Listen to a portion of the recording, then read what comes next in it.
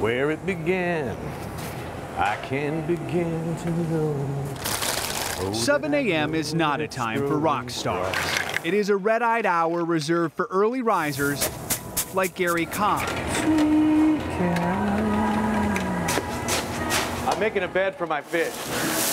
The seafood department manager who sets his own stage each morning Times never seem so good. at the Metropolitan Market in Sandpoint. Alaskan sock. Now take a good look at Gary's point. I know I'm bald. I looked in the mirror this morning. And notice the lack of hairnet. They gave me a buy on that one. Making it all the harder for his coworkers It seems like another person. to swallow a piece of Gary's past. He brought it up to me a few times and I didn't believe it. What he didn't believe was this. Images of Gary's big hair heavy metal band. And if you've seen the videos, you know, I'm wearing spandex, I got hair. I get a lot of comments about the hair and the spandex. Kind of take him in this context and put him in that one is a pretty big stretch. Don't be cruel. As lead singer of the group Invader, Gary dreamed big. I can't deny I wanted to be a rock star. And they came close. By the early 90s, Invader financed its own CD. Yeah, there's 10 songs. And a major record label even expressed interest. We really thought we were going to make it. But the band couldn't overcome the popularity of Seattle's grunge scene.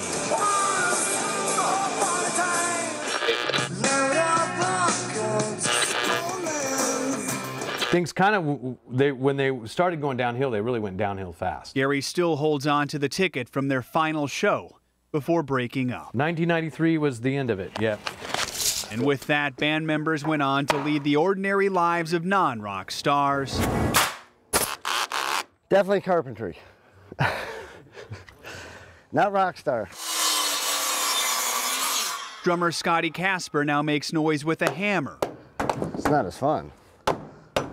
Bassist Dan Hulford went into the handyman business too. Guitarist Jeff Olson now works at a shipyard. And Gary gave up singing altogether. I mean, I shelved it because I had to go on. Little did any of them know they were still rock stars. Is this for real? I mean, holy crap. In Europe. They think we're pretty great. It's pretty cool.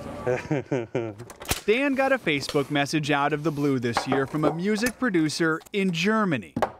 He's basically said that how amazing it was to reach one of his one of the players in one of his favorite heavy metal bands of all time, which was kind of the last thing, you know, I was kind of expecting from the guy. But a search of the internet shows just how much their music is shared and reviewed. Brilliant guitar work and vocals. I like that part. I don't know. Uncovering a glimpse of Invader's loyal following overseas.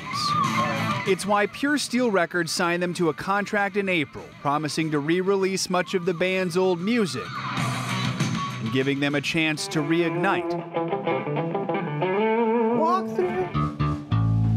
their rock star dream. Twice a week in a small Granite Falls rehearsal space.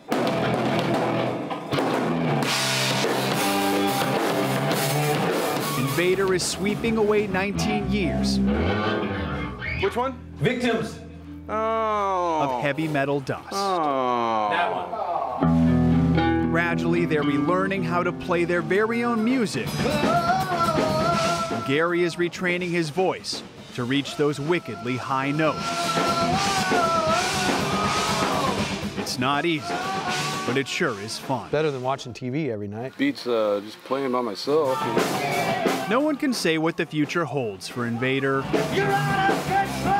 Perhaps new music or an overseas tour. I want to go live in Germany and be a rock star. That's what I want to do. The only certainty is that they won't reunite with their old look. And if I could take it back, I would, but that was an ugly era. Come on, spandex, damn. At least my spandex didn't have fishnet cutouts. Yeah, like so much people do. Spandex and hair aside,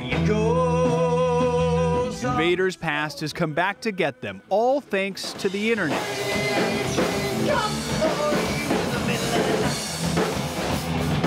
giving the fish guy and his band one last chance to catch the dream that never got away.